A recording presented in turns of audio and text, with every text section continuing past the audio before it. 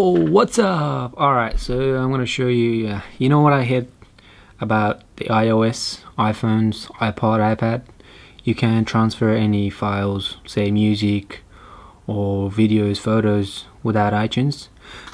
They've named this application Waltr, and I'm gonna walk you through it as well, how to install it and how to transfer your files. So basically, you got 14-day trial, so you can try it for 50 or 14 days, but then if you want to buy it, it's basically, so you gotta go buy a license. They'll walk you through it. So I'm gonna take you and walk you through how to install it and how to transfer your first file. So let's go to the computer.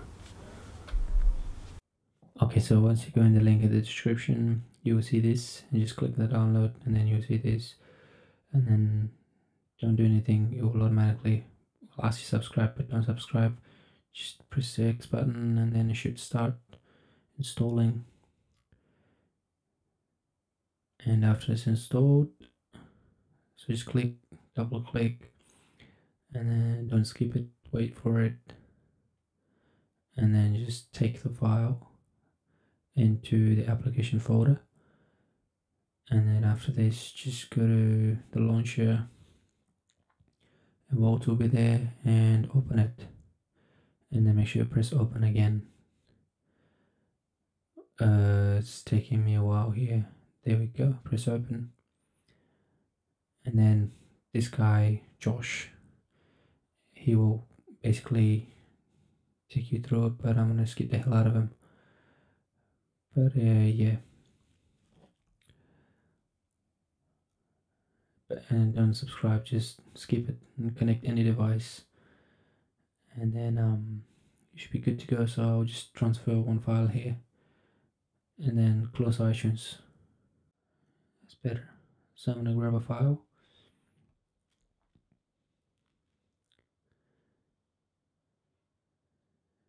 and then just drop it, and then let it do its thing.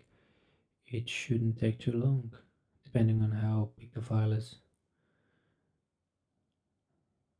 You can even transfer movies, and then it will go straight into the movie video folder, which is pretty cool.